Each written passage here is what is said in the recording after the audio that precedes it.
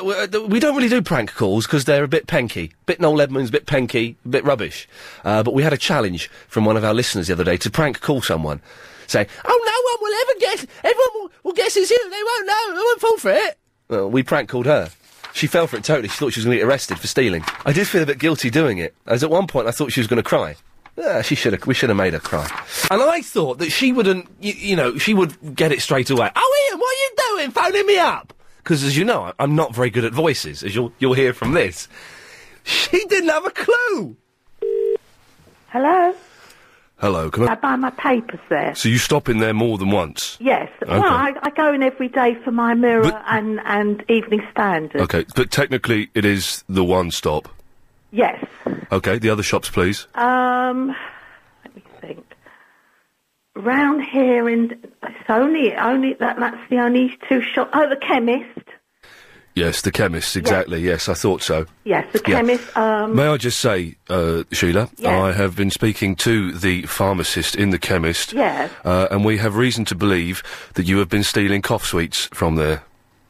I don't use cough sweets. It might sound like a farcical thing, but to the value of £25.36.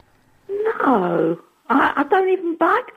I might have bought. We're not accusing you of buying cough sweets. That's not against the law. We're accusing you of stealing cough sweets. I haven't stolen anything. I'm not in the. I'm not. I've never stolen a thing.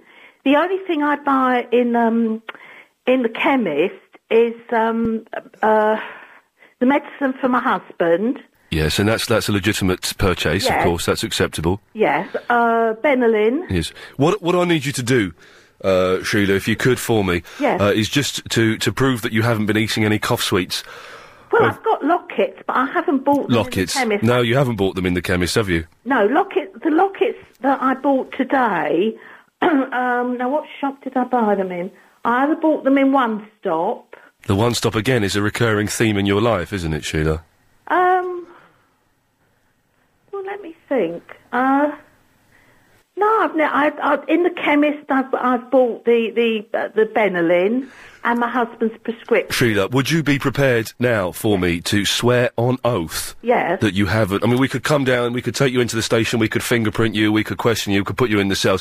What we could do is sort this out this way. If you could swear on oath for me now over the telephone, you haven't stolen those cough sweets. That will be fine. Yes, I swear on oath I haven't stolen any. If you could repeat after me, please. Yeah. This is Sheila in the Cockfosters. That's